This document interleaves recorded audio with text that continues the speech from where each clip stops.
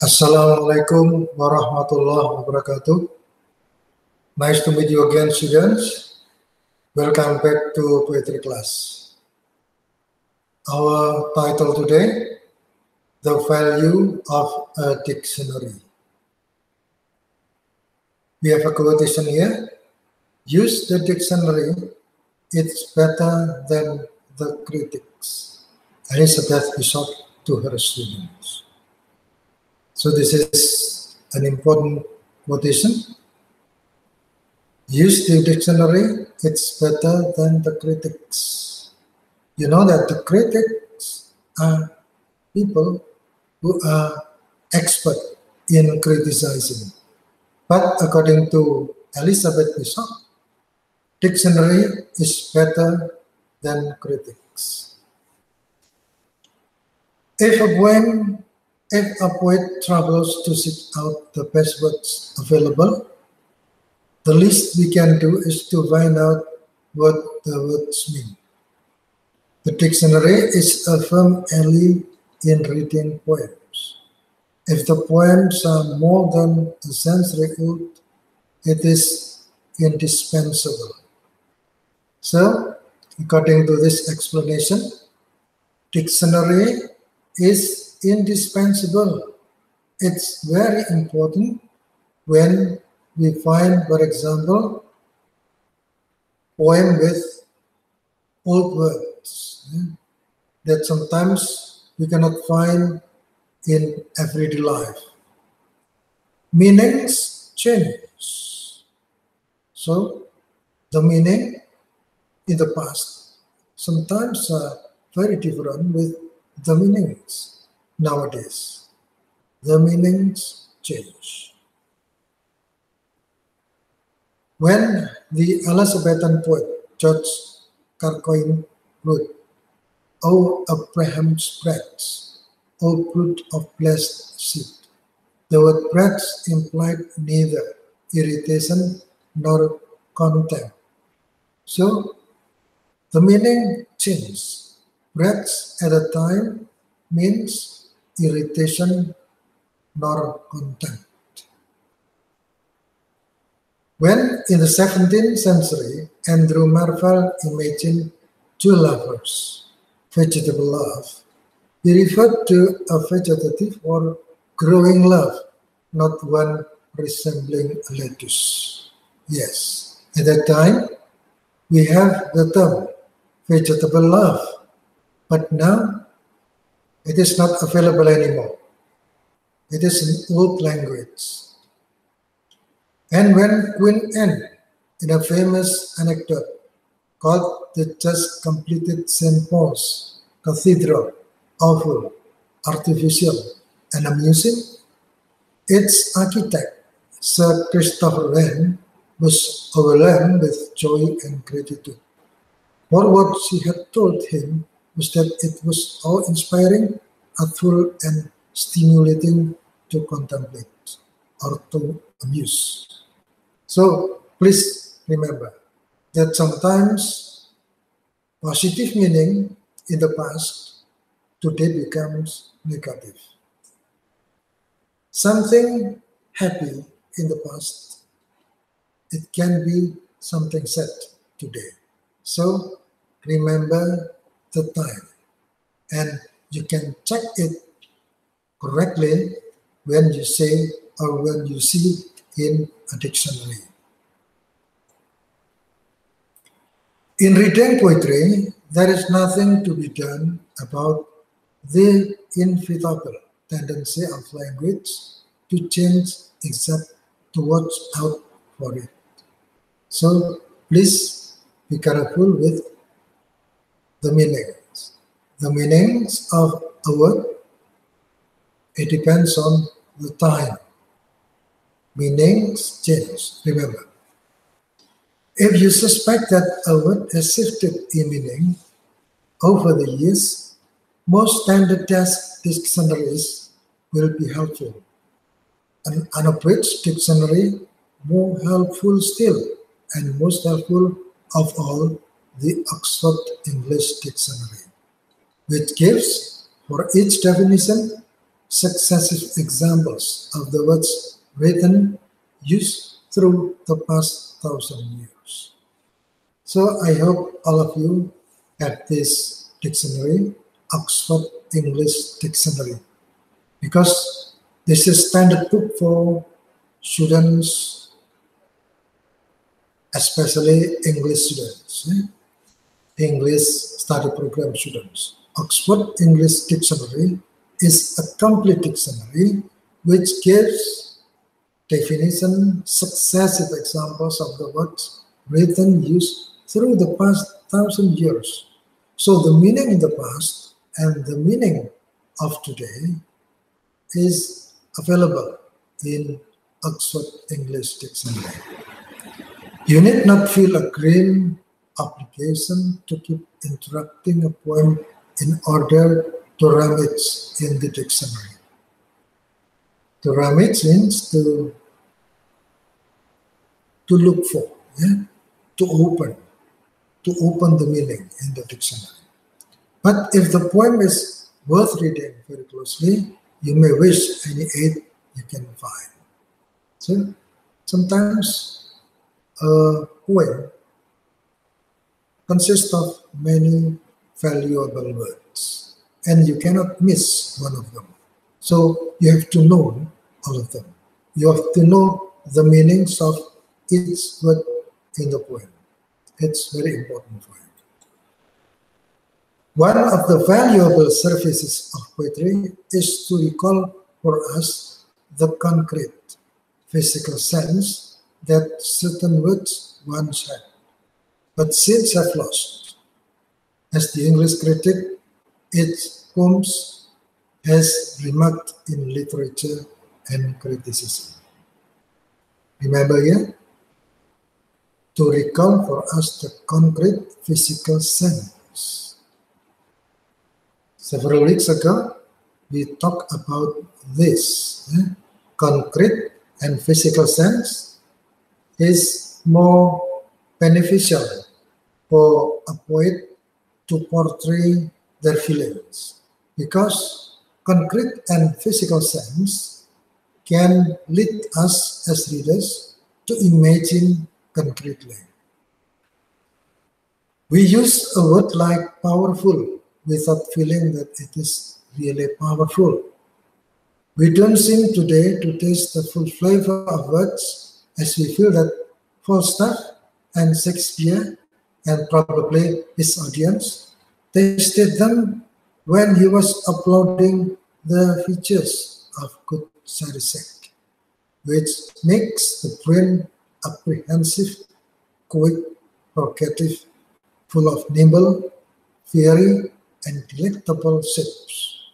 And being less aware of the life and substantiality of words, we are probably less aware of things that these words stand for. So remember, the meanings change. Sometimes not only the time, but also the combination of words.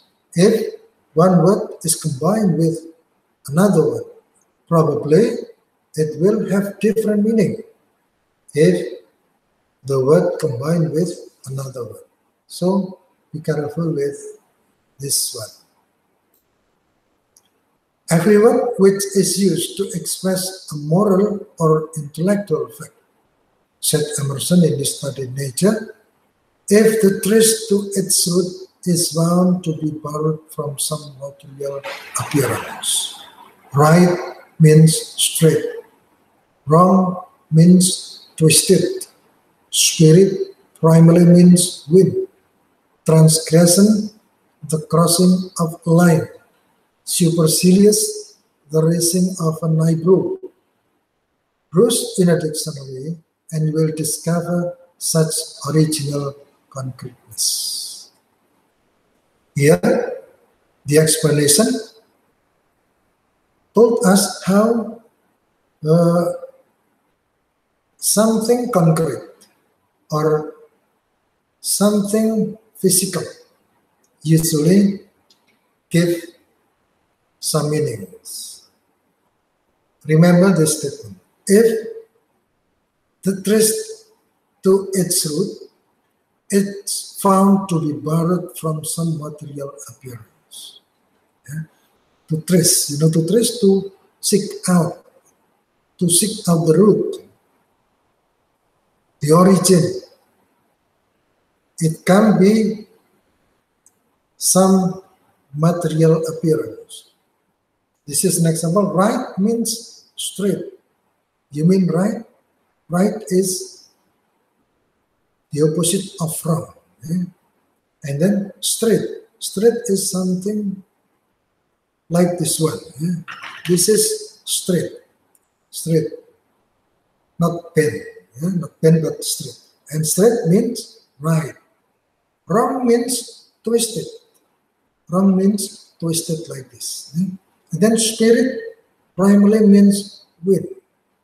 You know spirit? Yes, spirit. If you don't understand spirit, you can check in your dictionary.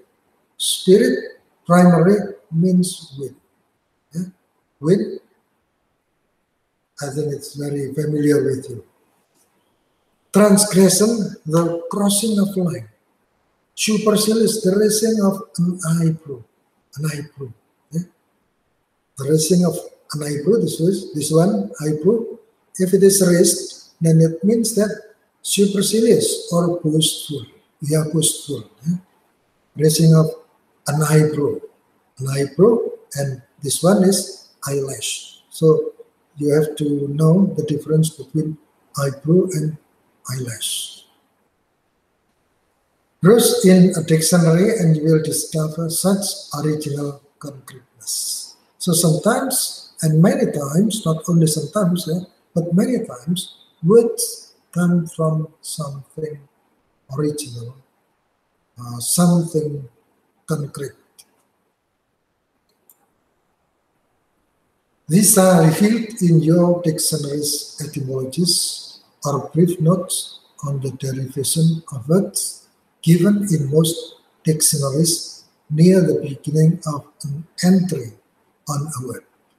So etymology. Yeah? You have to know the meaning of etymology or derivation of words, the origin of words. Usually in dictionary, you can find near the beginning of an entry on a word. Usually in dictionary, you find many entries in the words, and then you can find it, the origin of the word. In some dictionaries, at the end of the entry, look up squirrel, for instance, and you will find it comes from two Greek words meaning shadow tail. Squirrel, squirrel is an animal that usually we can find in very high trees, and then usually they jump from one tree to another tree with the tail. The tail go up. So it must be like this shadow tail, because the tail goes up. For another example of a common word that originally contained a poetic metaphor, look up the origin of daisy. Daisy is a name of flower. You can check in dictionary. An allusion is an indirect reference to any person, place, or thing fictitious, historical, or actual. Sometimes, to understand an allusion in a poem, we have to find out something we didn't know before. Yeah? This is the meaning of allusion. Indirect reference to any person, place, or thing, fictitious, historical, or actual. So this is allusion. To understand allusion, according to this explanation, we have to find out something we didn't know before. So it is a kind of comparison. To compare something to something else. But usually the poet asks of us only common knowledge.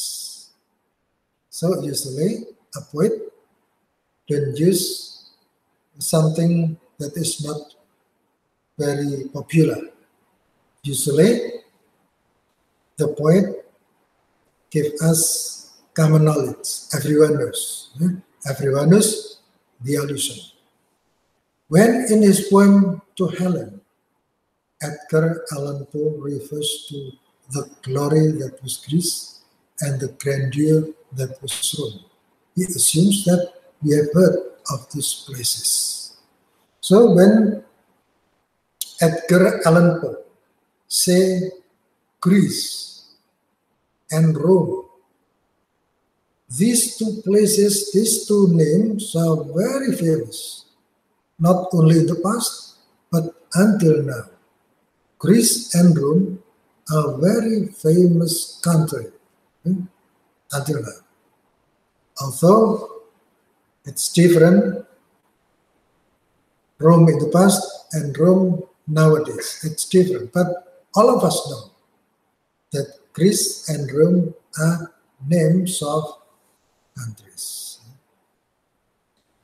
He also expects that we will understand his allusion to cultural achievements of those ancient nations, and perhaps even catch the subtle contrast between those two similar words, glory and grandeur, with its suggestion that for all its merits, Roman civilization was also more pompous than Greek.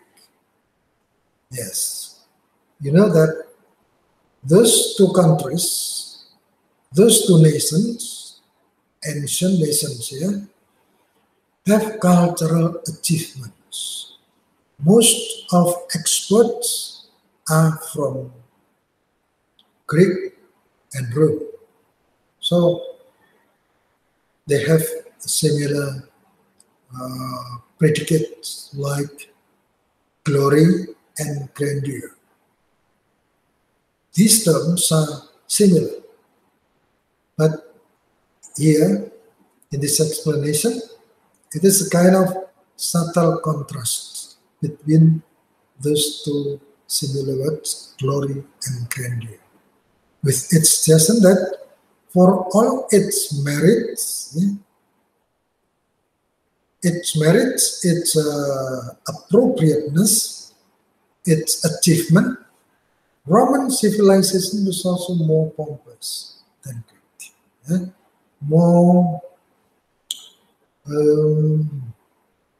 proudful, more pompous, more everything. Roman is better than Greek, although it's only a little bit better, a little bit different. Because the writer or the poet used similar words, glory and grandeur. Allusions not only enrich the meaning of a poem, they also save space.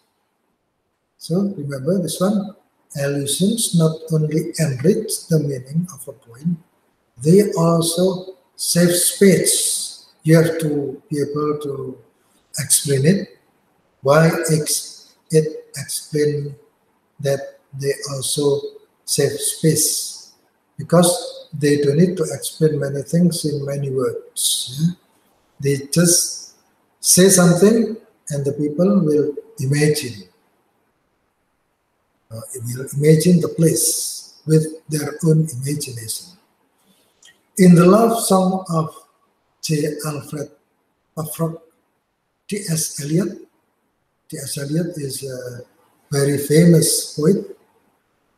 By giving a brief introductory quotation from the speech of a damned soul in Dante's Inferno, is able to suggest that his poem will be the confession of a soul in torment, who sees no chance of escape. So he says something then he can tell us about confession of a soul in torment. Soul in torment is a kind of depression. Depression. Something terrible in his soul. Often in reading a poem, you will meet a name you don't recognize, on which the meaning of a line or perhaps a whole poem seems to depend. In this light, most such unfamiliar references and allusions are closed or footnoted. But when you venture out on your own in reading poems, you may find yourself needlessly perplexed unless you look up any other words. So, sometimes allusion is not something popular for you. So you have to know this. You have to read more references to understand the allusion. I don't know exactly why the poet sometimes, some poets use something not common, but maybe you want to arouse your spirit to read more or to find in different references. So you will be rich with knowledge. Unless the name is one that the poet made up, you will probably find it in one of the larger desk dictionaries, such as Webster's Collected Dictionary or the American Heritage Dictionary. If you don't solve your problems there, try an encyclopedia, a world atlas, the Houghton Mifflin Dictionary of Biography, or Brewer's Dictionary of Fish and Fable. So besides Oxford English Dictionary, you can also find more complete dictionary like Webster's Collected Dictionary. It's the thickest dictionary in the world. Webster's Collected Dictionary. But if you don't find the words in this dictionary, you can also find in encyclopedia. Encyclopedia usually give more examples about the use of words. Some allusions are quotations from other poems. In R.S. Quinn's 1880, the narrator describes an insomniac watching late night infomercials. You know, insomniac? Insomniac is someone who cannot sleep at night. Credit cards out, pencil and notepad handy. The insomniac sinks deeply in his chair. So, you know, credit cards.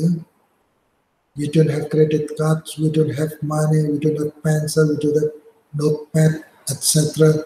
Then the insomniac, the person who cannot sleep well in the night, then sinks deeply in his chair. Just sit in his chair. Packing swift needless in his glass of brandy to nick once more the refilled sleep of care. So, glass of brandy, he drinks liquor. He drinks more liquor to knit once more the refilled sleep of care. He wants to reveal his insomnia. He wants to be able to sleep at that night. As with control, etc., summons bright visions from the midnight air.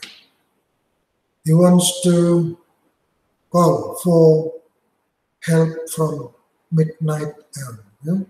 So midnight air usually is very cold, and then the person who cannot sleep well, the insomnia, he wants to know from the midnight air why he cannot sleep well.